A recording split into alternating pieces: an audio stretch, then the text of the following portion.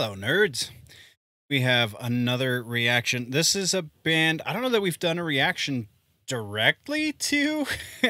I know we've done like a quickie reaction or a suggestion or something along those lines for Light the Torch, but not a proper reaction to anything that they've put out. And I can safely say that I haven't listened to their newest record, the You'll Be the Death of Me record that came out last year, in its entirety, so I haven't heard this song. So this is a pure reaction analysis. Speaking of which, just so that there's no confusion, let's do this. Well, hello there, nerds. Thank you very much for joining me for this reaction video. We have a couple of things to get out of the way before we can get back to said video. First and foremost, I do reactions as more of a initial analysis. So we're going to be stopping this. We're going to be talking over certain things. We're going to be replaying sections. We're going to be doing a lot of things that are not conducive to somebody who just wants to watch the original content. If you would rather watch the original content uninterrupted, then please go do that. I definitely would recommend that before you join me here on this reaction and analysis. Beyond that, I have to get my qualifications out of the way. I have been training in music since I was a little kid, which means approximately 30 years. I have been a professional musician and studio producer for about 20 of those 30 years. I have also been making, directing, and editing music videos and YouTube content for over a decade at this point. So I have a base of knowledge that lends itself to adding something constructive to this conversation. And that is exactly what this is. This is a conversation. This is my interpretation of what we are about to react to and analyze. If you have a different interpretation, that's what the comment section is for. Let's have a conversation about this thing, about why it may or may not be the greatest thing ever, whatever it is. I welcome the comments. I do request, though, that you try and be constructive with your criticism, or you at least have some sort of knowledge base to work from, because gotcha moments are not going to work in this comment section. I do have a pretty strong knowledge base and a pretty strong opinion most of the time. So all of that being said, thank you very much for joining me right now, and let's get back to your regularly scheduled reaction video.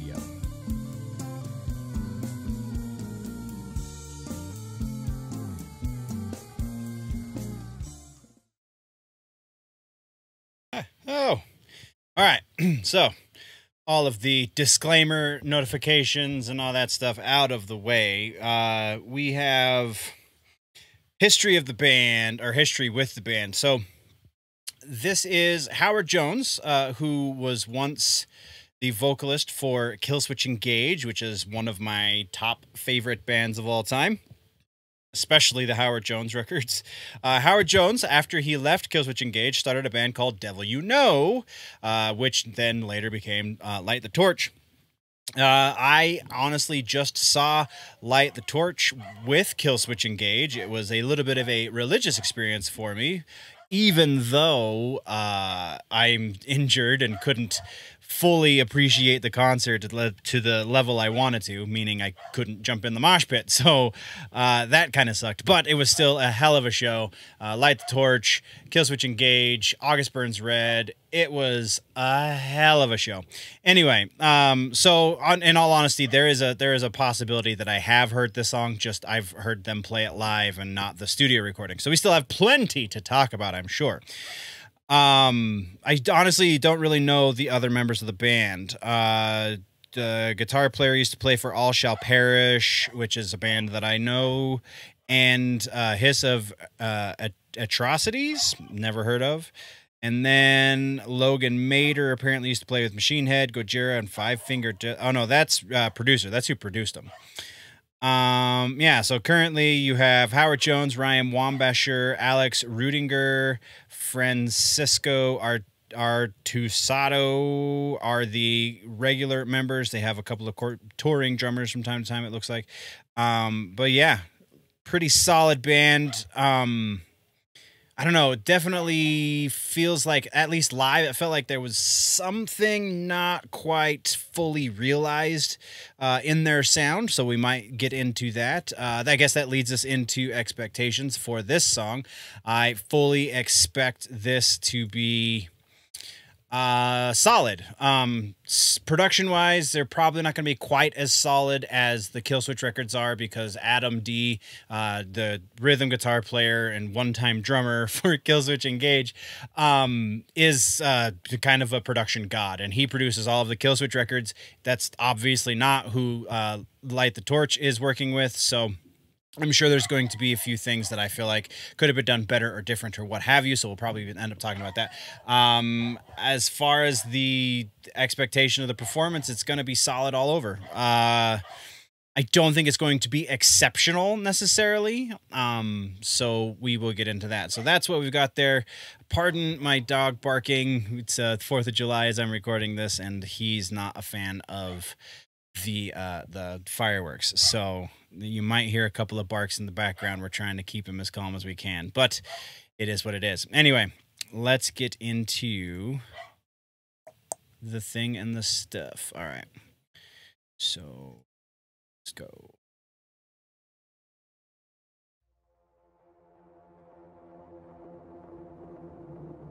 Becoming the Martyr is the name, or Become the Martyr rather.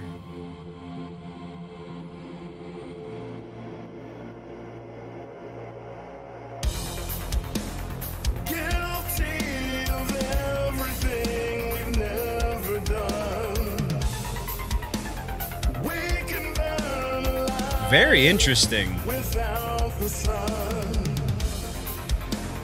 memories remain until the story fades.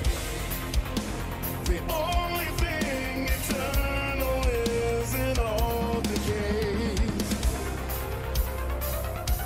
All right, so we've got a lot to unpack in the first minute of this song. Vocally, there's a whole lot of verb on his voice, which sounds a little weird, but not bad. Howard Jones is probably the greatest metal vocalist ever, honestly. I think the man is amazing. From Blood Has Been Shed, from the days before Killswitch, he's just always been real nice. All right, so Howard's voice is super powerful. I think that much verb makes sense on anyone's voice to a certain degree. I feel like this is a little bit too much reverb on his voice, but I think the reason that it works the way it does is because you have that like synthy 80s kind of thing coming underneath it. So it has a very excuse me, has a very definite feel and tone, a very obvious direction they were going. So that makes sense. I'm really digging this synth loop right here. Where is it? There it is. See, but I think it's cool. I think though if you're going, this is a personal style issue that I have with a lot of bands in the studio versus when they're on stage.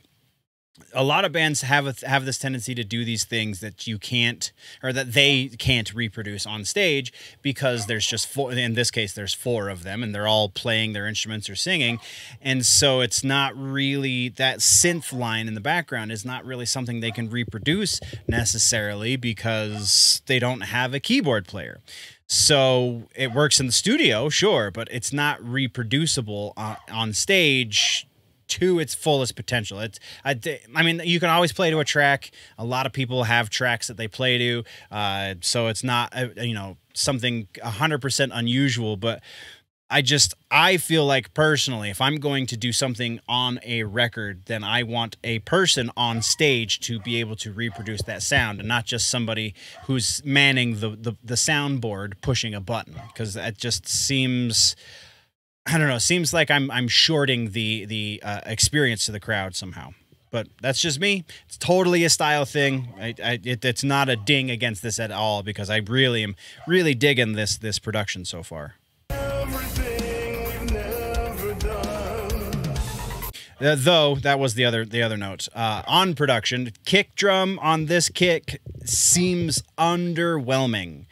Again, you can hear it, so at least it's got a leg up on a lot of mixes, because a lot of rock mixes, a lot of metal mixes, the drums are kind of muddy. Definitely not the case here. Might be a little too much on the top end, but still pretty solid. I just feel like that kick could have a little bit more presence, a little more oomph.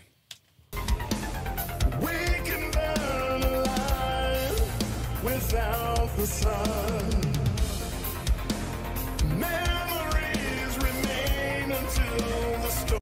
And then the effects on that guitar, that I think is what finishes that sound that they're going for. Oh no, I'm gonna forget the name of the effect. It's not an echo. Oh boy, I'm totally brain farting right now.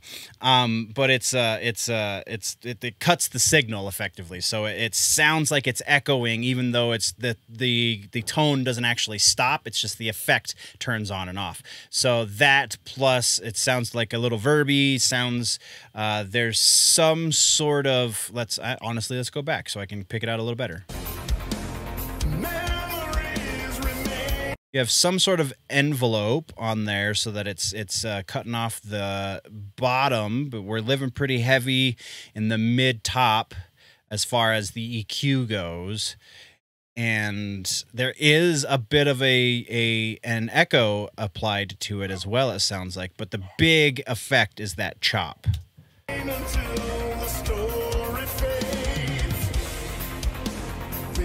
Also, there's only one guitar player here, so we just heard two different guitar parts. That's another, again, totally personal baggage that I'm bringing into this. If you're going to have two guitar parts, you should have two guitar players. It's just the way I prefer to do it when I'm the one on stage. Plenty of bands, even the almighty Pantera did this kind of stuff all the time. So again, not exactly something that I'm not saying that they're less talented for doing extra stuff in the studio. It's pretty just different styles.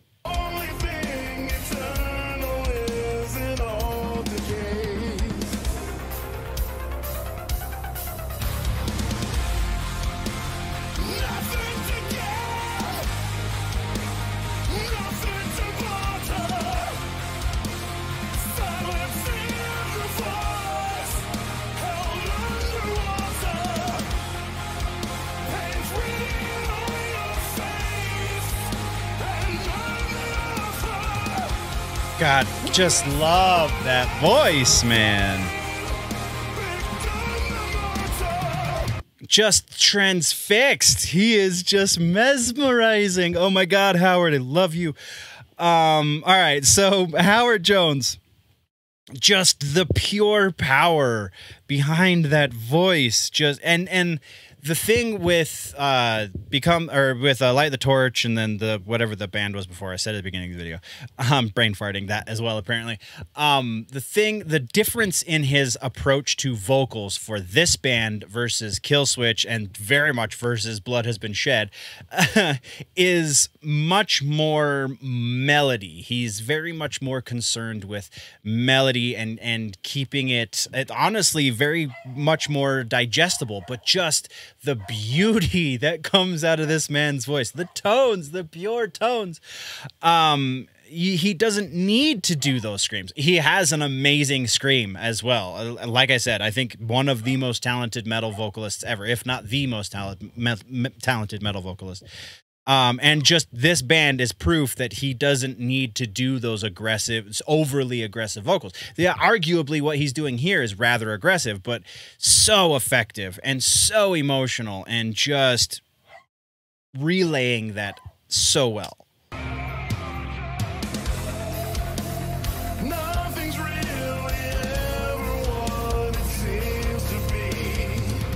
I like the way the second verse is filled out with that distorted guitar.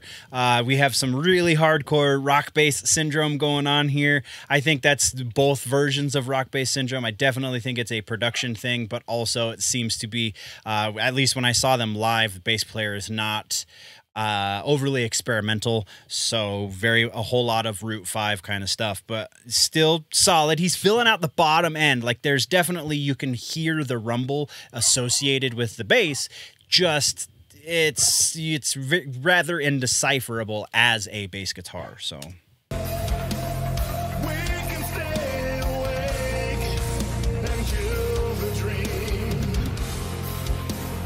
Evolution only comes to reap the weak. Distance is the language that we choose to speak. ooh, a bridge. Nope, going back into the chorus. Oof. Silence in the voice, held underwater. Pain's written on your face, and another. When there's no one left to blame, become the martyr. It's burning down. Oh. Oh, I guess I do remember the vocalist or the bass player also doing vocals. Interesting.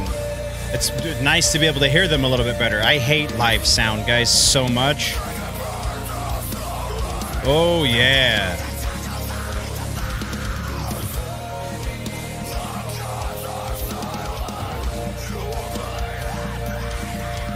Oh, listen to that thickness. We're going back over that section for sure. Oh man. All right. So we have a vocal line from the bass player. We have Howard doing the aggro stuff. Only it's the accent. They're mixing it in such a way that the focus is on the "it's burning down" line that the bass player keeps saying, and then the gain is brought down on Howard's aggressive vocal, and then we have this chorus effect that they put on the melody.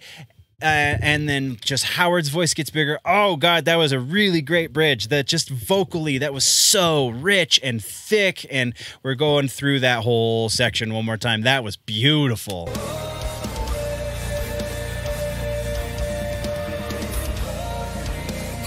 All right, so hold up. There we go, right here. So we start to get harmonies with the melody vocal. So right now we're doing like octaves effectively. Oh no, that's the drop down a third. That's like a sixth that you're hearing back there. Mixed really low. There's two different vocal takes going right here. You have "it's burning down," and then you have "it's burning down." So there he's jumping up to the 5, and then the other one's going to the 3. So yeah, that's approximately where it is.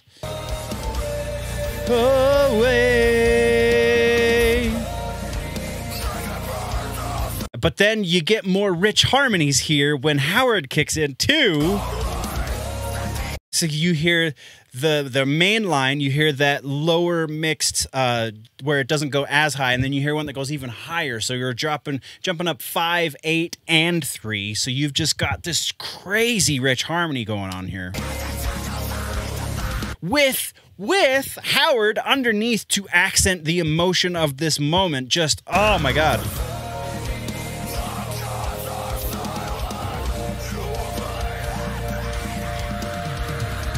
And like the crescendo is done with the melody vocal, and Howard, oh God, that's very well done. Very, very effective.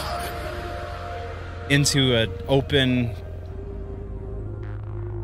space.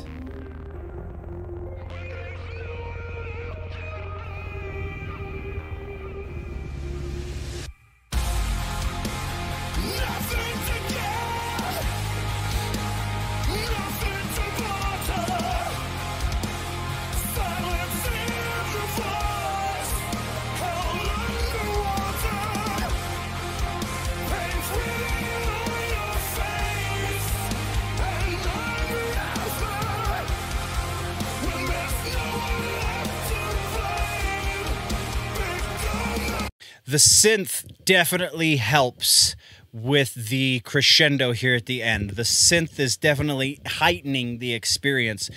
Maybe they just need a synth player, man. Like if you're going to do something this epic, like maybe think about hiring a synth player, because this could be the direction that Light the Torch goes. We're going back a little bit. We're going back. This is too great.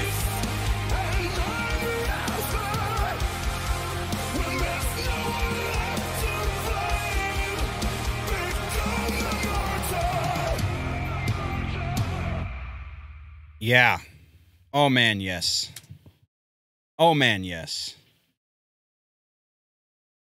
Oh, that's so good. Okay, I'm done. We've come to the end. Final thoughts on Become the Martyr from Light the Torch. Oh, that was just this band. Live was not that effective. Like they were great. I bought the shirt for a reason. They were absolutely fantastic live, but they were not as effective as Killswitch Engage or August Burns Red. Just a statement of fact. They were not as effective live. They need to translate that. Maybe that's the thing that they're missing on stage, is the synth player. Maybe that's the thing that's not being translated, that needs some extra layer on the stage production, is that synth player, so that it doesn't seem as hollow with playing to a synth track. I don't know. I'm just putting that out there, seeing what sticks. I think this is a great song. I think this is a great band. I think this is definitely a band worth listening to. Honestly, wherever Howard Jones goes, I will be happily shortly behind. That Scion record that he did with Jared Dines is phenomenal. All of the stuff that I've listened to from Light the Torch and whatever the heck the name of the band, Devil You Know. Good Lord, sorry, brain farted. All of that stuff is also really, really good. I feel like this is probably prime Light the Torch, at least as far as it stands right now. So, that's a fact. I'm gonna listen to this song again when I'm done recording. So that is what we've got for this reaction video. Thank you very much for joining, nerds. If you want more reaction videos, make sure you are subscribed, do the liking and the things and the stuff, and let's talk about all of that down in the comments section, whether or not you think I'm absolutely right or I'm absolutely ridiculous. I think it's a conversation worth having. So thank you very much, nerds. We'll see you in the next one. Before we go, always remember that if it's generally nerdy, it's probably here.